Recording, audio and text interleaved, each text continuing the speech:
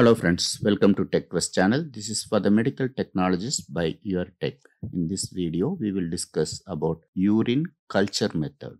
Urine culture sample containers. It should be a sterile standard container. It should prevent contamination of the sample with bacteria or other microorganisms that could affect the test results.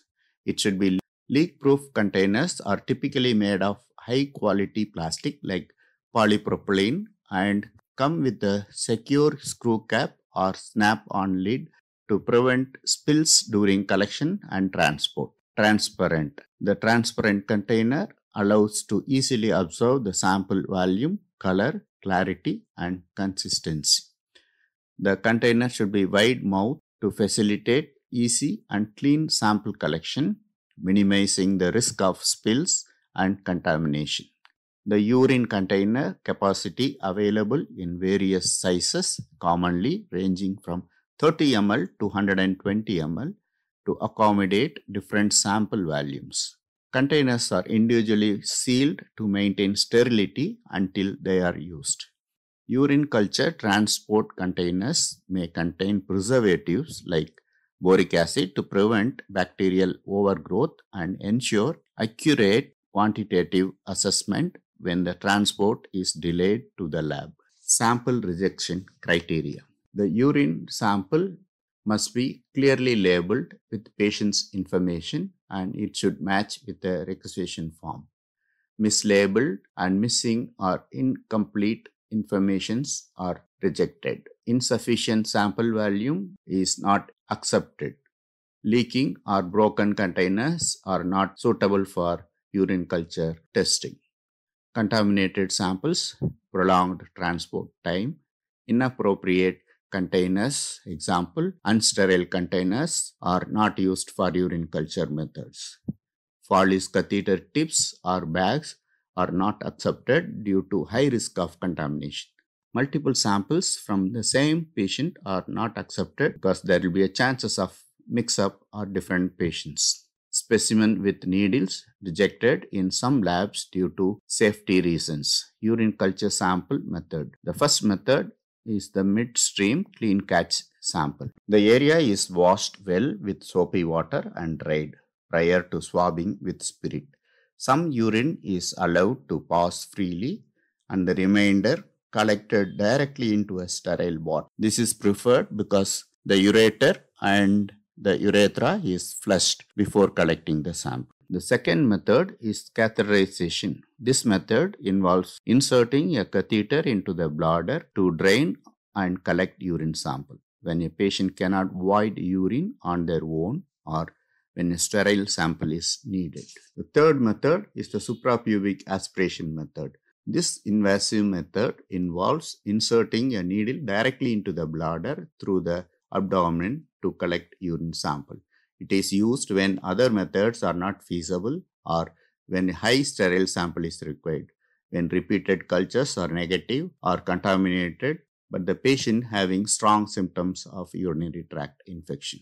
The fourth method is the urine bags. These are used for infants and young children. They cannot yet control their urination. Bags are attached to the genitalia by contamination rates can be higher. Preservation. If immediate delivery to the lab is not possible, sample may be refrigerated. Sample processing. The gram stain. A drop of uncentrifuged sample is placed on a glass slide without spreading and allowed to dry at room temperature or at 37 degrees centigrade in the incubator. A round marking is made on the other side of the glass slide with glass marking pencil to focus the smear under the microscope easier. The smear is heat fixed and gram stained. The amount of pus cells and the bacteria present in the sample are reported. Purpose of gram stain. Preliminary identification. A gram stain provides rapid information about the presence and the type of bacteria, helping healthcare workers to start the antibiotic treatment before the culture reports.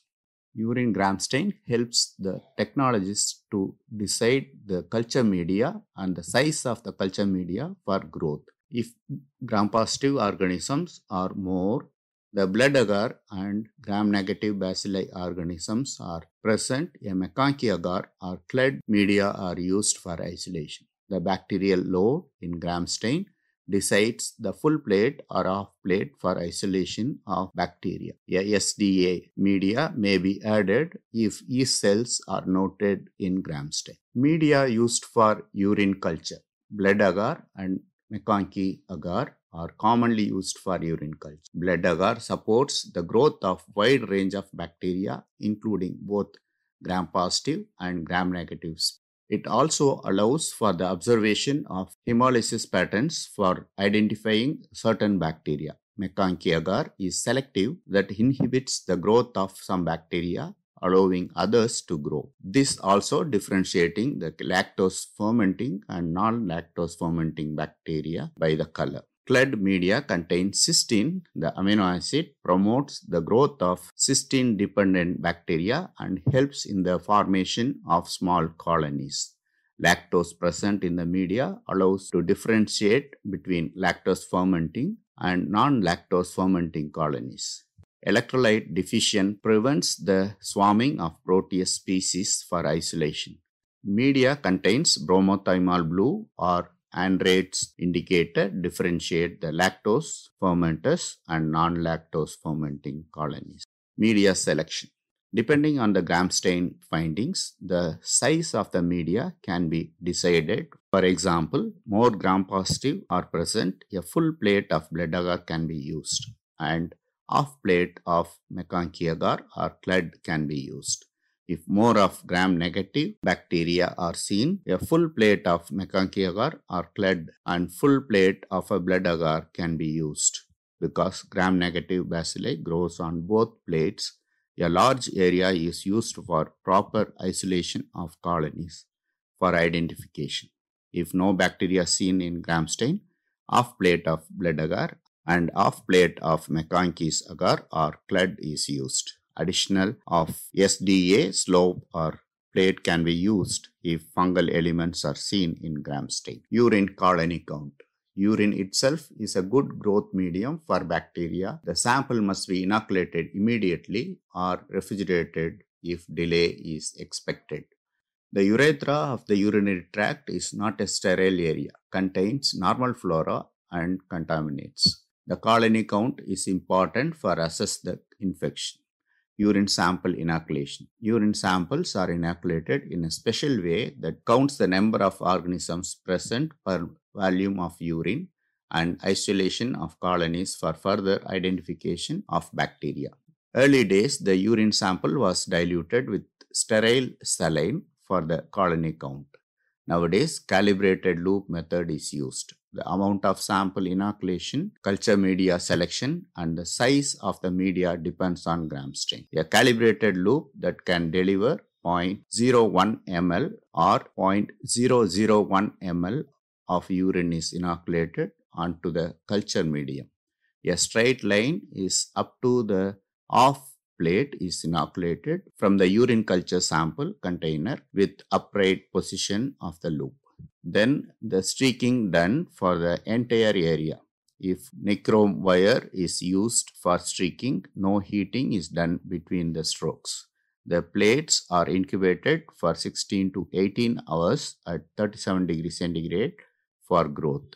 Colony count calculation. If 0.1 ml sample is used for isolation, each colony counts 100 colonies per ml of urine sample. If 0.001 ml of sample is used for colony count, each colony is 1000 colonies per ml of sample. Interpretation of colony count. In colony count, it is important to decide whether these organisms needs identification. Colonies more than 1 lakh per ml is considered a significant growth. The organisms needs to be identified and the antibiotic sensitivity is reported. Colonies between 10,000 to 1 lakh per ml are reported as probably significant.